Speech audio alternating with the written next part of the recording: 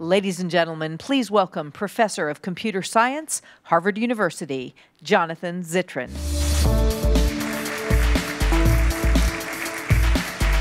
Well, I'd like to thank the disembodied voice for that warm introduction and wish you all a very good morning. And have us think back for a moment.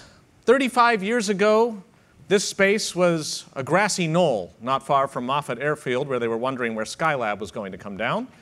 And in the consumer IT space, consumer IT was basically a digital watch.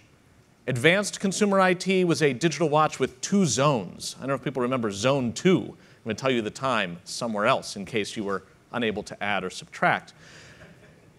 And then in late 1977, we saw the introduction of the first personal computer, meant not only just for consumers, but really for hobbyists, the hardcore consumers among them, the type of people that would go to Fry's Electronics for a fun Saturday afternoon. Within 2 years, something very interesting had happened. Dan Bricklin and Bob Frankston had invented VisiCalc, the first digital spreadsheet ever. And suddenly, businesses started to notice what was going on in the hobbyist corner of the world. That phenomenon, that transformation was made possible because of a playful, hobbyist spirit that then found its way into enterprise IT. In 1977, I think, when you thought about enterprise IT, it's either a disembodied voice talking to Captain Kirk and Scotty, or perhaps large Vaxen, those machines that represent connecting everybody to one big mainframe.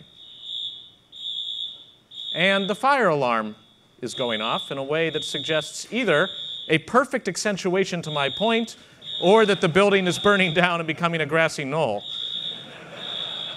I will await guidance from the authorities as to whether we should continue calmly or get the hell out of here. Is there Vince Cerf sowing panic, as is his wont. There we are.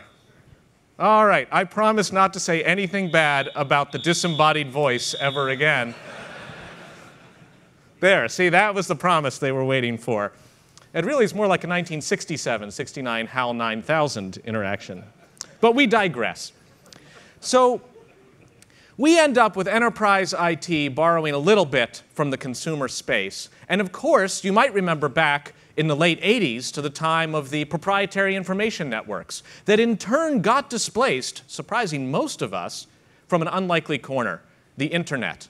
The internet being a network whose, before then, primary function for high bandwidth communications appeared to be things like the Somerset Wheel of Cheese cam.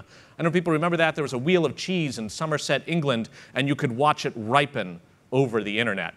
Extremely popular site, and I guess I've just given it a bit of a bump right now. But it's those kinds of playful things that then turn out having great use in the enterprise. It's the kind of thing that allows us to almost casually decide to live stream an event like this. And greetings to those of you in the live stream universe. May your fire alarms not be going off right now. So that kind of interplay between the consumer space, the enterprise space, and back again, that's one of the themes probably worth thinking about as we look at what's happening in the mobile space, the social networking space, and of course, given the set dressing, the cloud space around us.